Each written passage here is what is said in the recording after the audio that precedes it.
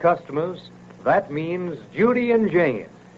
This is Jack Brinkley speaking, bringing you Irving Vendig, author of your radio show, Judy and Jane. Mr. Vendig's going to tell you what has happened and what's going to happen on Judy and Jane. Mr. Vendig. Thank you, Mr. Brinkley. Well, to get to the point, our present sequence in Judy and Jane concerns the marijuana evil. You know, the marijuana cigarette, the reefer. Well, Judy, Jane, Jane's husband Donald, and their friends are faced with this problem in Honeycrest, their hometown. Now I'm going to ask the sound engineer to fade me out, and I'll bring you a short scene to show you how we introduce the problem. Donald North, Jane's husband, is running for county attorney. Jerry John Boggs, a newspaper reporter and friend, suspects that marijuana cigarettes are being sold at Honeycrest High School. So together, they follow a young boy they know has been smoking marijuana and see him meet Sam Jones, high school janitor, and go down to the boiler room. Sam, I gotta have those cigarettes. I gotta. Oh, I have a heart, will you, Sam? Don't you understand? I haven't had one for a day. Look at my hands. Look at them shake. My stomach. Yeah, if you want reefers, you gotta pay for them. But so much? I haven't got so much. I can't afford it. That's your worry. Go mooch some money. Get it somewhere. Well, I would have, but you didn't say you were raising the price. I didn't know it myself. I just got word from the boss.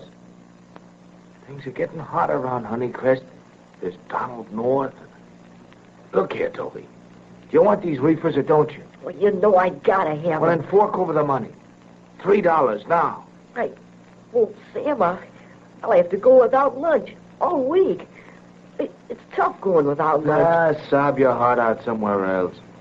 Okay, here's the money. Here's your envelope. What's that? The door. Hey. Stick up your hand, Sammy boy. I'll take that envelope, Toby. I'll take that envelope. Yeah, and we'll take Sam. Where? Hey, who's gonna take me? We are. To the police station, baby. Well, I won't go. Oh, yes. Yeah, you'll go, Sammy boy. You'll go along with Donald North and with me just like the little lamb that you are. Huh. You ought to be glad that's all we're doing to a rat like you, just taking you to the police station. Yeah. You ought to be glad we don't work you over first. Come on, Sam. You won't need a hat. That's the way our major plot was introduced. Now, of course, a dope ring isn't broken up easily. Donald found that out when he tried to get Jones to testify. Jane, Donald's wife, went to Sam's wife, persuaded her that by turning against his boss, Sam could save himself. And Sam agreed if the Norths first arrested the boss he feared so greatly. And now let's hear what Nick Rodin, Sam's boss, has to say on the subject. These Norths must have thought they were playing with children. They think I'd sit by and let them convict me? Me, Nick Rodin? Well, they've got another think coming now.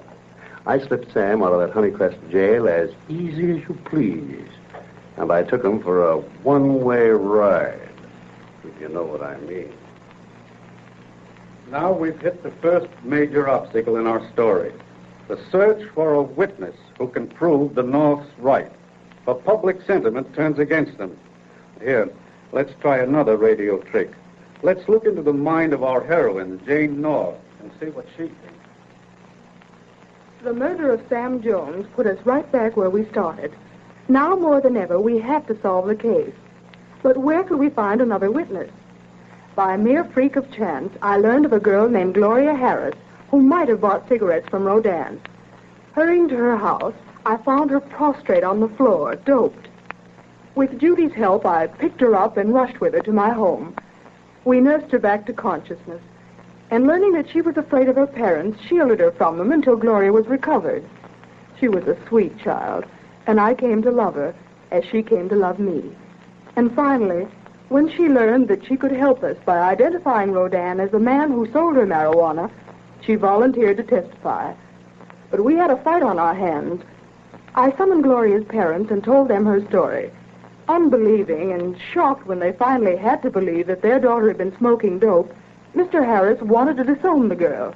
I worked with him for hours and finally won his forgiveness for his daughter. He said he would take Gloria home. But the battle was only half over. I needed Gloria for my witness. At first, Mr. Harris refused to listen. But Gloria bravely threw herself into the breach, as you will hear in the following scene. Father, Gloria, you heard your father say come home. but I want you to listen. Father, you must listen. You want me to love you. Come. No. No, I won't. Gloria, you seem to forget. Oh, please, Father, please listen to me without interrupting. Without... There's no need for further argument, Gloria. No, there's no need. That's just it. There's never need for further argument as far as I'm concerned. You act as though my opinions weren't worth anything. You wonder I never come to you. Gloria, you're talking to your father. Oh, see, that's the trouble, Jane. That's always the trouble. If he'd forget he was my father for a moment and treat me like a human being. What do you want to say, Gloria? I listen. You will? Oh, thank you, Father. Thank you. Well, it's about Jane mostly, and Donald and Judy and the rest of this family. They need my help, Father. They need me to testify for them. Oh, Father, they didn't hold back when I needed their help. Now let me do something for them in return. Let me get up on that witness stand, Father. Let me help them convict Nick Rodan. After some hesitation, Mr. Harris gave in, and Nick Rodan was arrested. Unable to learn the name of our witness and unwilling to take any chances, Nick had Donald kidnapped. And sentiment, which had been swinging in our favor, turned against us once more. I was accused of running away because I was afraid. Fortunately, I had passed my bar examination last year. So to prove just the opposite, I decided to try the case myself.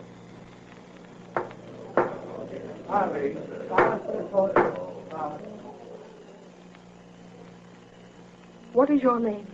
Gloria. Speak up, please. Let the judge and jury hear you. Gloria Harris. Now, Gloria, did you ever smoke marijuana cigarettes? Yes. Where did you get them? I bought them from a man. Gloria, pay strict attention now. Yes. Is that man in this courtroom? Yes. Remember, you're under oath, Gloria. I know. Stand up, Gloria. Now, will you point out the man who sold you marijuana cigarettes? Yes. There he is over there, at that table. He's the one they call Nick Rodan.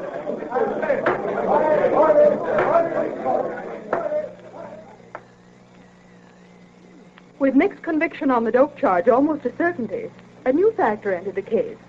A Honeycrest policeman on leave in Chicago recognized and arrested the man who had helped Nick take Sam Jones out of the jail. Faced with possible murder charges, Nick's henchman broke and agreed to give evidence against Nick. Hearing of this development, Nick sent for me, asking that I come to his cell. Nice of you to call, Mrs. North.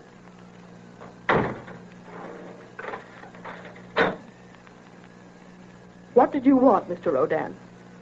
I want to trade. We've nothing to trade, Mr. Rodan. Oh, yes, we have. Your husband's life for mine. My husband? What? I've got your husband, you know. He was kidnapped on my orders. And they can't burn me any worse for 2 murders than they can for 1. Now, that's logic, isn't it, Mrs. North? Well, Take your time. Take all the time you want. Think it over. Well, my proposition will stand. I'm not going to take it back. And it's a pretty good one, don't you think?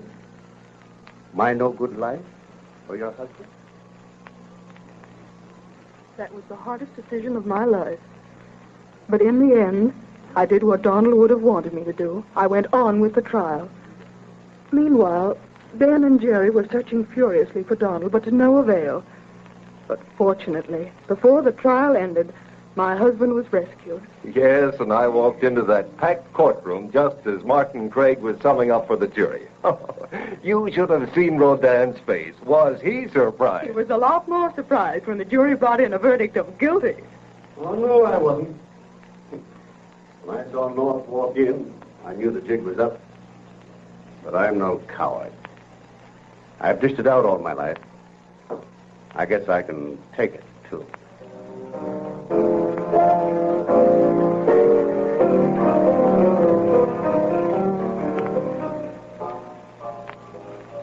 there you have a sample of Judy and Jane Entertainment. I believe it gives you a good idea of the program. Its up-to-dateness, its genuineness, its very definite qualities of excitement and suspense. And finally, I'm sure you see in it the universal appeal that keeps Judy and Jane always in the very first group of America's favorite radio programs.